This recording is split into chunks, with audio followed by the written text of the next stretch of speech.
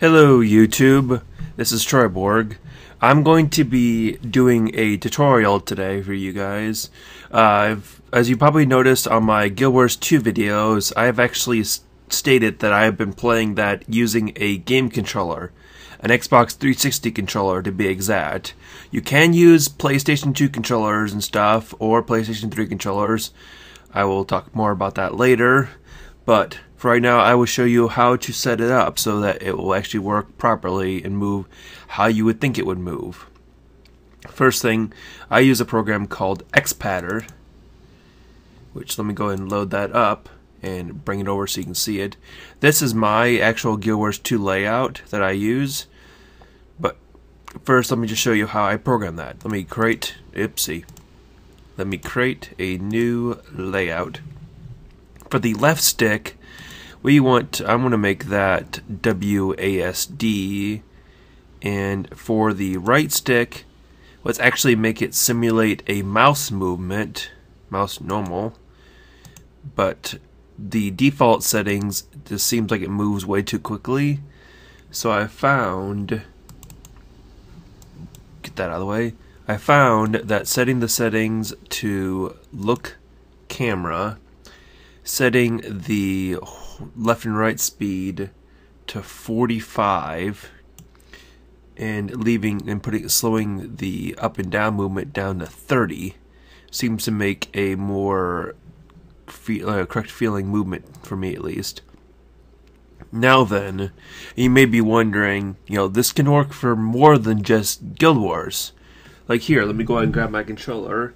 And look, if I move the stick up, I'm moving the mouse around the screen, as you can see. Or, you can do other stuff. But, let's see. For the face buttons, I can program it. Like, let's say I want to make A, you could have it simulate 1.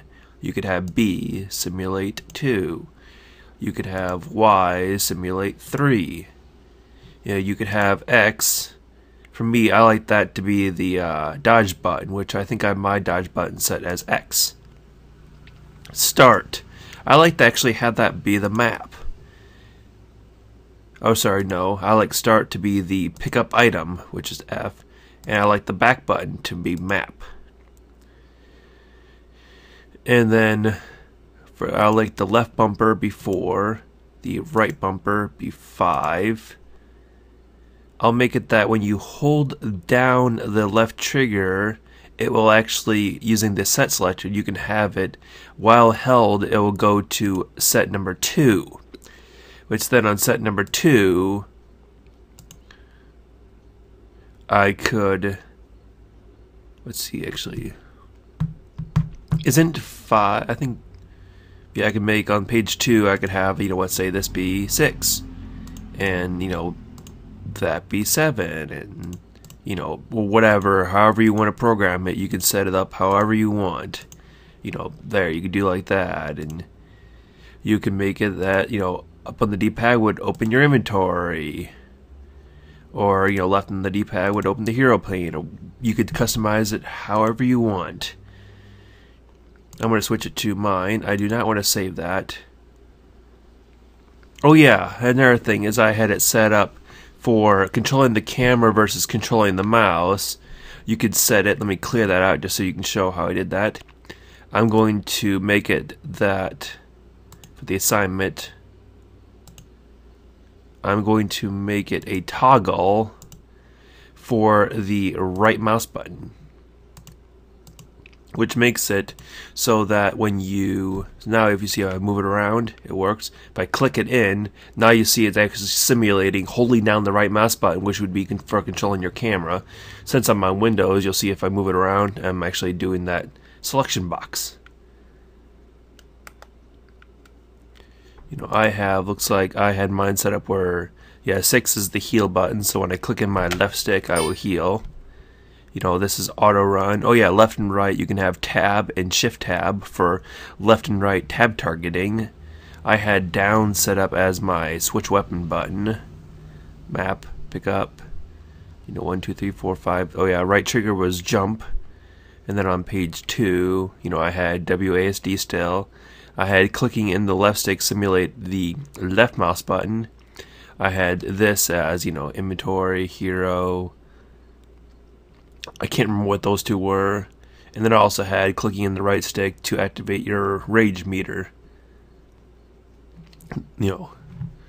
My other friend, as I was saying, you don't have to only use, like my friend who uses his PS2 controller, he has a totally different layout than I do. His layout looks like this. He has his 1 on there, 2 there, 3 there, 4 there. He uses, for his movement, W, S, and then he strafes left and strafes right on his right pad. And for his camera movement, instead of having him toggle it, he had it set up where it simulates. Let me show you how to do that. He has his simulate that on here, that it simulates a right mouse button click and moving the mouse button up at the same time. That's how he has his programmed, in case you're wondering what these things here mean. So he has his set up that up moves up, down moves down, that moving it left actually moves it right, because the game does not allow you to invert the x-axis in game. It does let you, if you want to, you can invert, or however you like it, and then he has it looks set up that when you hit his L1, I guess, that it switches over to this other page. So then this page controls his camera. He still has, let's see, up on his D-pad is his rage thing, down his map, left and right is tab targeting. He has, let's see, pick up clicking in the right stick. He has 5 on start, 6 on select. He has run on his right bumper. He has, R1, and he has his jump button on R2. Kind of like me, I had it on the right trigger. He has his on his R2. And then on this page, looks like he has his hero elite skill. So he would have to press his, L1, and then he could press start and activate that. So, just to show you, you can actually create further stuff. Like I even programmed it so I could play the game Happy Wheels using my controller. Or here's my controller layout that I used for Final Fantasy 14. I even had a second one here. This one here is actually my browsing the internet preset. So I actually have it set up here. Let me open up a website. I'll just go ahead and let's go to IGN. Whatever. Open IGN, please. Apparently I don't have it. That's the RSS feed. IGN. IGN, you can see I move the right stick around. Let me see that, move that up so you can see. Moving the left stick around moves it around. Up and down would actually scroll up and down the page.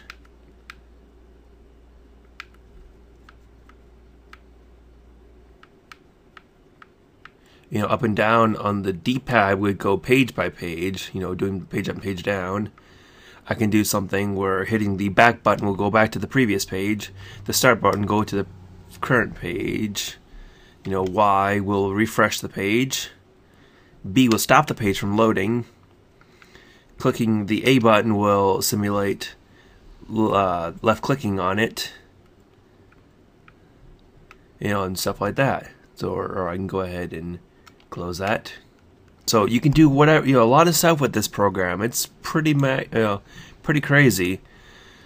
I'm going to go ahead and start up into a game so you can see. I'm just going to choose my Guild Wars 2 layout for this, and I will see you back in a game.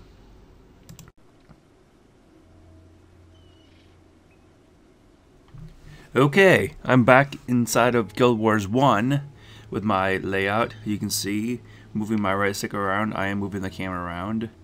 If I move my left stick, you'll see that I am running around. Swinging it to the left, swinging it to the right, walking forwards, walking backwards. Yeah, I can click in the right stick, so I lock the camera. Now see, I can swing the camera around, walk around. You know, I could. Oh yeah, you can't jump in this one.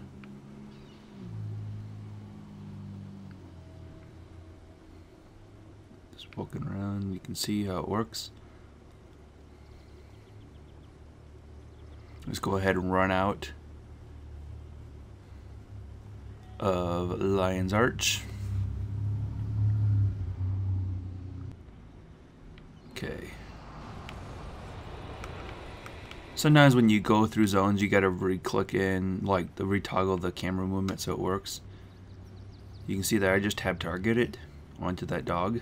See, tab targeting. Left and right on the D-pad. You can hit 1, 2, 3. Whoops, I hit the bat. 4. Left bumper, right bumper, left trigger A, left trigger B, left trigger. Oops. I was just hitting buttons there just to show. Keep on going. I can be running here right now with my hand is on the stick, and I'm just tapping right bumper. I mean, not right bumper. Right on the D-pad, just a target, trying to find monsters. Go over here, find this fire imp. Get back here, fire imp. Get back here.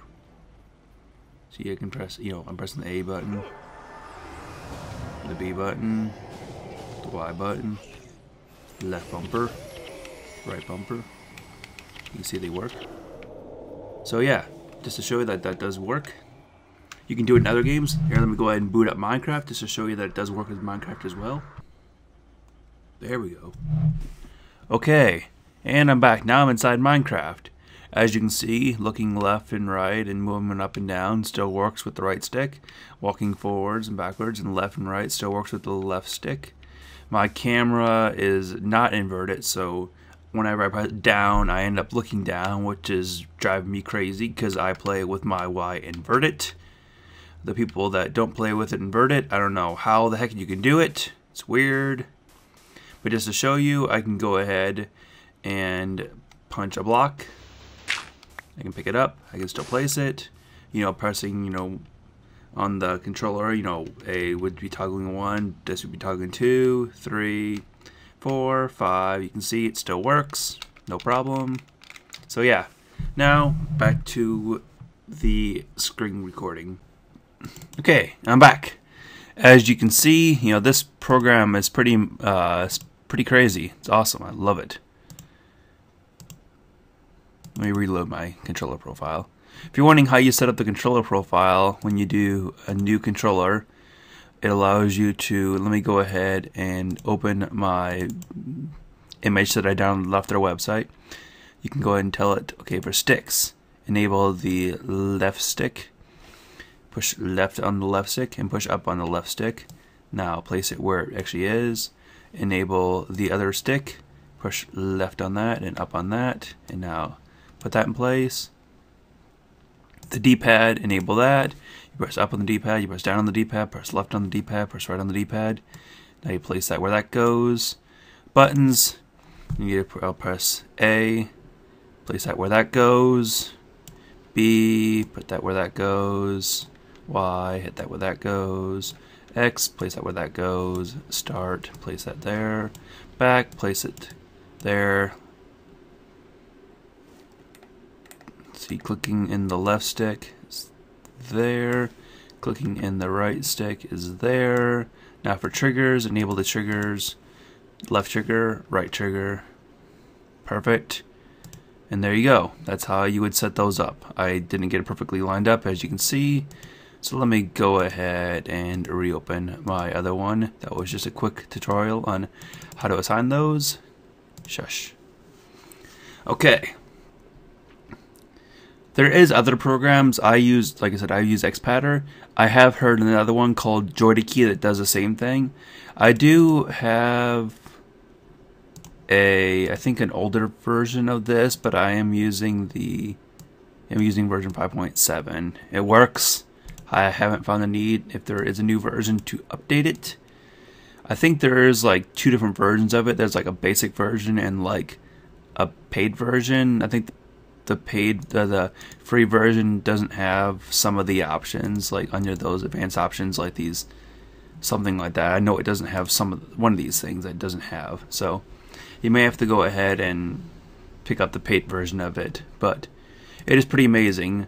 My friend actually played through Star Wars: The Old Republic.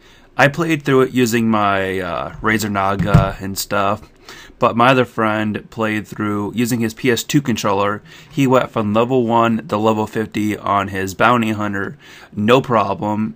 He was doing, he was healing me, he was healing my companion, he was healing his companion, he was, telling his companion to do stuff, he was controlling the battlefield way better than I was doing. But yeah, so hopefully this tutorial was helpful. I leave a message, leave a comment, subscribe, all that stuff.